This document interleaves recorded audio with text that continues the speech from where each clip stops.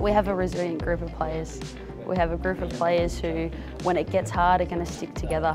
And we knew that coming into this tournament, and we're going to face it again at some point, that I don't doubt. And I think the Aussie girls have proven tonight that they believe in themselves and they believe in a game plan, and when they stick to it, we see success.